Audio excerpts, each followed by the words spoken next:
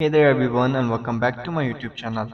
So guys, today in this video I will tell you how to fix iPhone auto lock not working in iOS 17. iPhone's never ceases to amaze with its quirky features allowing users to maximize the efficiency of their devices. One such iOS feature is auto lock. This feature is designed to automatically lock the iPhone display after a preset period. Apart from conserving the phone's battery, it is a great way to improve overall security. But however, if your iPhone's auto-lock feature fails to respond, it can be frustrating. But don't worry, in this video I will tell you how to fix this. First of all you have to do is ensure auto-lock is enabled.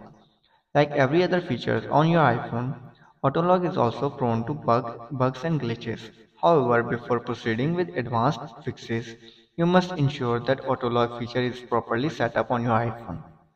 So you have to open your settings, scroll down and tap on display and text or display and brightness. Again scroll down and you can see your option auto lock. Tap on it and set the timer. After this then you have to do is disable your low power mode. To disable it you have to go to your battery and you can see your option low power mode. If it's enabled then you have to disable it. Then our step number 3 is turn off assistive touch. There is no denying the fact that assistive touch on iPhone is pure blessing. However, a few features can mess up the regularly performance and cause autolog malfunction on your iPhone. So you have to open your accessibility. Now scroll down. Go up and tap on touch. Tap on assistive touch. And if you have enabled it, then you have to disable it.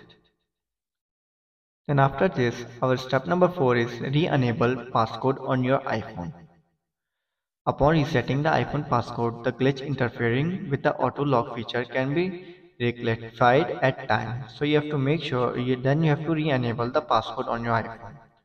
To do this, you have to simply go back and then tap on Face ID and passcode, enter your passcode, scroll down and then simply tap on change passcode or turn passcode off and then re-enable it. So guys, after trying this step and you're still facing the issue, then you have to do is simply reset all settings on your iPhone. To do this you have to tap on your general, scroll down and then tap on transfer reset iPhone, tap on reset all settings, enter your passcode and fix your issue. So guys, if this video helps you then make sure to like and subscribe my YouTube channel for upcoming videos and thanks for watching.